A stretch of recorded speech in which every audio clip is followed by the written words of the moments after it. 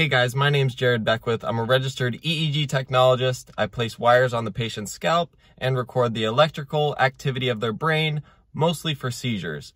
Now, if you're working as an EEG tech, there's a possibility of getting injured. Now, in this video, I wanted to talk about how to prevent getting injured as an EEG technologist. If you guys have the same job as me, or if you're considering this as a career, this is very helpful information to know early on, because prevention is the best thing. You don't want to get 10, 20 years down the line and then it's too late. You got to have 5, 6 back surgeries. We got to start early with preventing injury. Kind of like how in some jobs where you lift really heavy objects, they train you to lift with your legs, not your back. It's kind of similar in our job.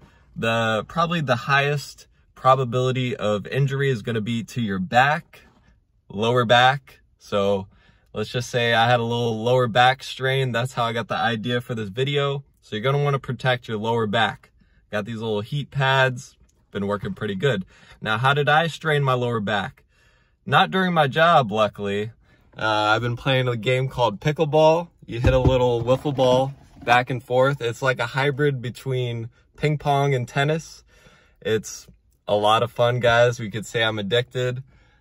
It's been a lot of fun, but I overextended myself, strained my back, and now I've been thinking about, oh yeah, the most common injury as an EEG tech is back injury as well. So how do we prevent it? When I was first learning to hook up EEGs as a student, I would go into the room, not adjust the bed at all.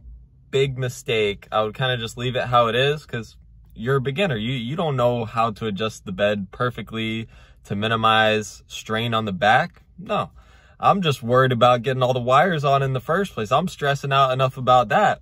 So the last thing on my mind is protecting my back. So I'd go through, hook up the EEG. I'd be twisting this way, that way, doing anything and everything I can to get the wires on in the right spots. The EEG tech supervisors who were training me would always tell me, they'd see me twisting this way, that way, and be like, Jared, hold up. Let's readjust the bed so you don't strain your back now. It took a couple months to really get through to me.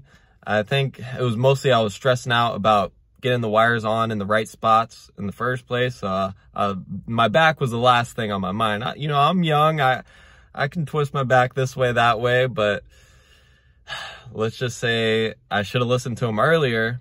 Definitely a big thing, readjust the bed. So when you readjust the bed, first you want to put up the guardrails on both sides of the bed. You don't want the patient falling out on your watch. That would be a disaster.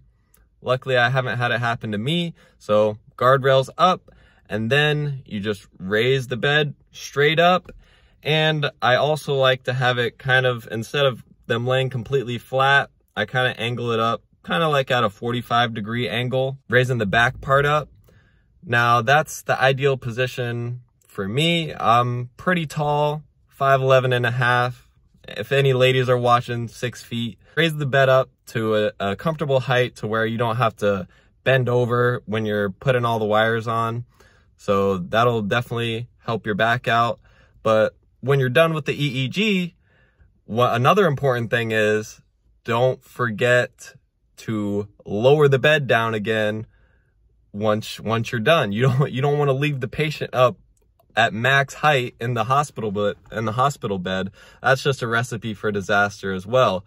It slipped my mind a couple times when I was a student, but the supervisors were there and like, Jared, remember, we got to lower the bed. Quick little recap. First, make sure the guardrails are up on the patient's bed. Don't want them falling out and hurting themselves. Second, raise the bed up pretty much all the way if you're around 6 foot. A little bit shorter if you're shorter. And then have the bed angled kind of about at 45-degree angle. I found that to work the best. Can experiment a little bit from there, see what works best for you guys. And then afterwards, remember to lower the bed so the patient isn't sitting up way high, and that way they don't hurt themselves.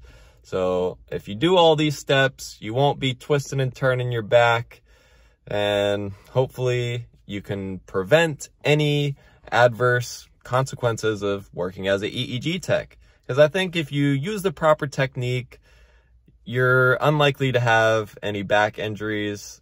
But there are some patients, let's say you're wrestling with a 2-year-old and they're uncooperative. Yeah, your back's probably going to hurt a little bit after that one.